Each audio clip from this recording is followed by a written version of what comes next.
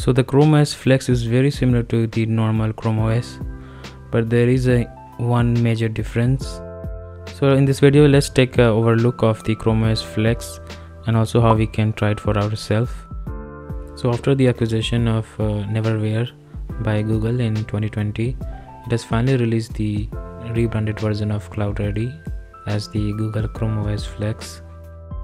So on the website you need to fill out this form and then it will take you through the process, but I will tell you how you can do this without doing all that. So let's see how we can try it for ourselves. So we need to download the Chromebook recovery utility from the Chrome Web Store. All the links will be in the description, so check that out. And after you click on the extension, so before getting started, make sure you have a 8 GB pen drive, and then we need to select our model number, and in the model number you need to select Google Chrome OS Flex, and the version will be the developer unstable.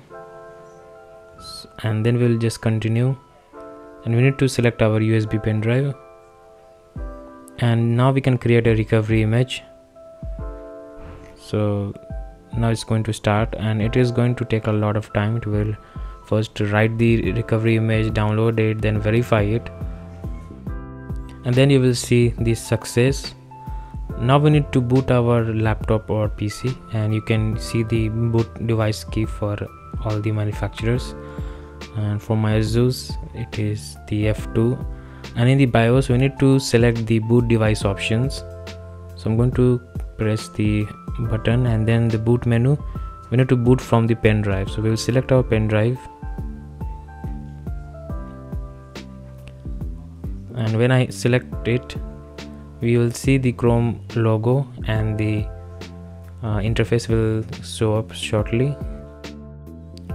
So now you can see it says welcome to Cloudready 2.0 and not the Chrome OS Flex. And we have two options, either to install it or try it out. We're going to try it out. Installing it will replace our primary OS, which is Windows, and that we do not want for now. You can use it as a primary OS if you have an old laptop or Mac. So after connecting it to the Wi-Fi and setting it up, it is asking us to sign in. So first let us try it out as a guest mode. Looking at the guest mode, it looks like it is very similar to the normal Chrome OS. We do not even have the Google Play Store. So let me sign in and continue with the video. So now I have signed in with my Google account, and it is giving us some welcome offers from Google One and YouTube. It is an official version, so we can use it as our primary OS and with our primary account as well. So going into the settings, it is very similar to the normal Chrome OS.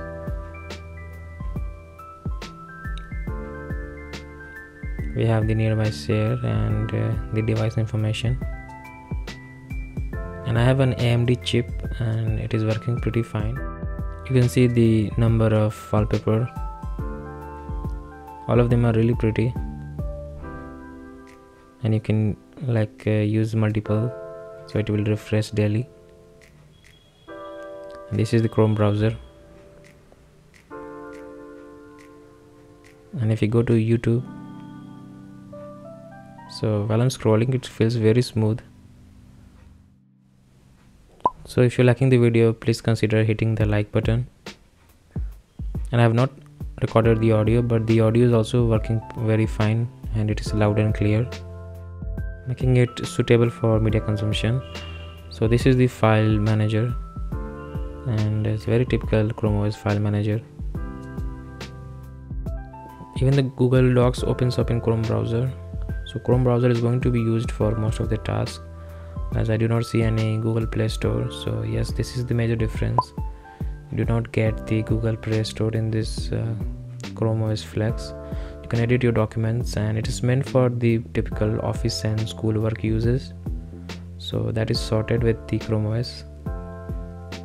This is the Chrome OS, the Chrome browser settings. You have the Chrome extensions and everything. And if you try the nearby share, it makes it very easy to share files between your phone and the laptop or PC. After setting up the nearby share, we can receive files from the smartphone, and then we can view it in the gallery. So this is the image that I sent. And of course we can also send files from the Chrome OS to the smartphone or Android device using the nearby share, and the prompt will come onto the smartphone and you can see the name of the device. So it's good to know that nearby share is working pretty fine and we can easily transfer files between the devices.